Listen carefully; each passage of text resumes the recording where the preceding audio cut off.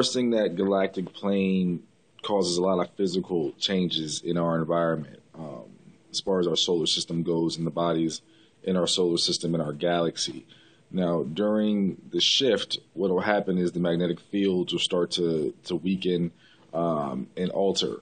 So that's why you see on Earth or Terra a lot of the times birds falling out of the sky, dolphins beaching themselves, and whales beaching themselves because they use, magnetic fields to guide themselves. So they're getting lost, and there's a bunch of different things that are happening. Now, these same types of relationships exist with planets and, different heavenly bodies, which is why you hear of a planet called Nibiru, and why it doesn't come into our solar system, on a regular basis, but only generally every 13,000 to 26,000 years, during these shifts. What happens is, again, the magnetic fields weaken, which has a direct relationship on gravity, which has a direct relationship on orbits. So, during very long periods of time, different bodies, planets, asteroids, comets, things of that nature have specific orbits that they're on.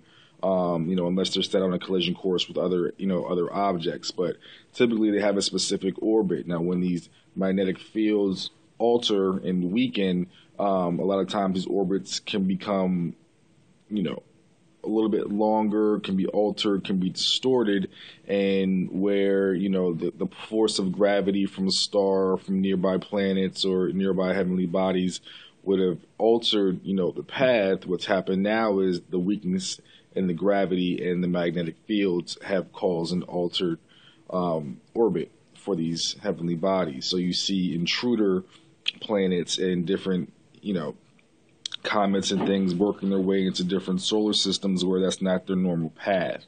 And these are all natural chain reactions from shifts. The spiritual side to this, which we'll get into in other videos, is very significant, but you really have to understand the physical nature of the reaction. It's like pushing over dominoes. Okay, if you line up 100 dominoes and click them all over, a natural procession is going to start from, your first tip from your finger to that first energy exchange to that domino. The rest will take care of itself. And that's kind of what's going on now. Now, as far as the consciousness goes, we have developed ourselves on this planet to a place where we can see beyond the natural plane. We can see beyond the sky. The sky is not the limit here.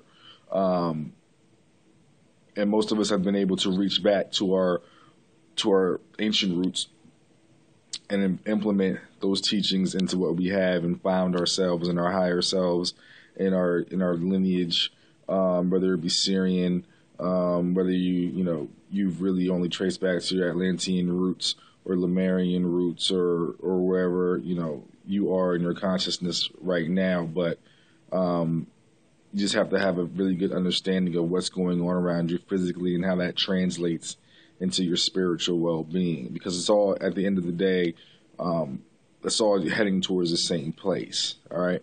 If you have any more questions about this, Bionic, hit me up. I'm going to be live and direct. We have a lot of big things coming up over the next couple of weeks, so let's keep this thing rolling. All right.